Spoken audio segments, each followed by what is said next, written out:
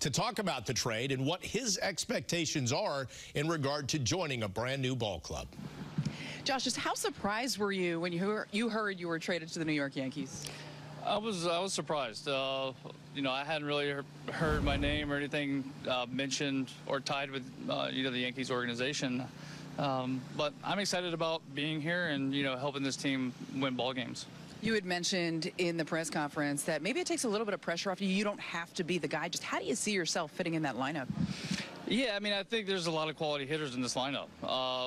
For me, I want to obviously continue to be myself and continue to, hopefully bolster this lineup to where maybe it gives it a little bit more well-roundedness.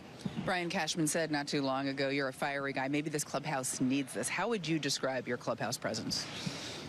I mean, honestly, I try to have fun in the clubhouse, but at the same time, I think, for me, it's about having conversations with guys and always trying to get better.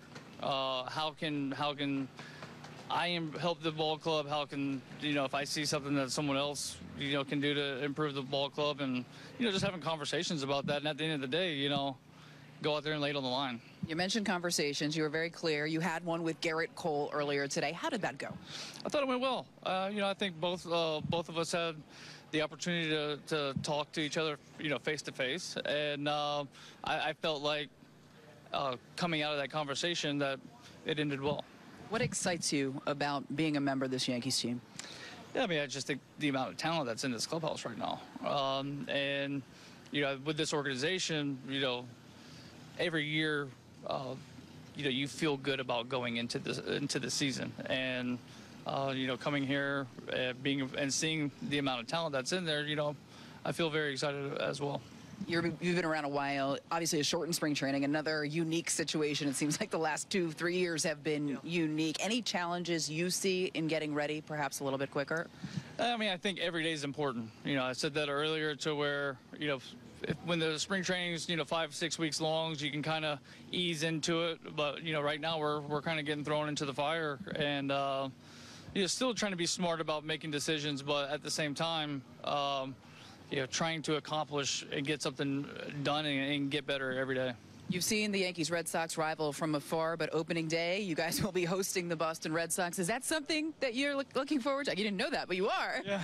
Yeah. That'd be a cool moment for you? Yeah, I mean, you always see it, on Sunday Night Baseball for the most part.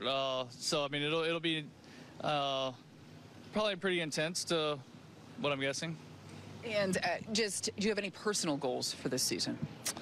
I mean, my goals are always focused on winning ball games. If I can go out there and help the team win, and obviously staying on the field is going to be important, and how we go about that this year, especially with the unique spring training. I've yet to really talk to Booney about what they're thinking, but I'm assuming it's going to have something to do with me having a large role in this with this team. So I'm looking forward to that. When you talk about staying on the field, have you changed anything about your off-season routine to try to ensure that you're out there all the time?